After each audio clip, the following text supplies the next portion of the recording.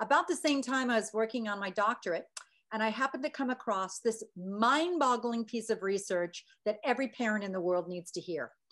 Emmy Werner, she deserves the prize of prize, was a psychologist who had the same question we all do. Why do some kids struggle and others shine?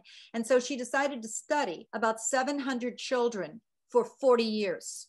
They were all growing up in the island of Kauai. She identified with pediatricians, social workers, psychologists, who of that group were more prone to have adverse factors like poverty, extreme, sexual abuse, schizophrenic parents, all the above. But she said, I kept watching them. And by the time they got into their teens, a third of them were caring, competent, and confident. They were making it despite it all. The first thing Emmy Werner proved was that it's not a gene and it's not a program. But those kids who did shine did so because they had learned protective buffers that when the adversity came, they were able to bounce back.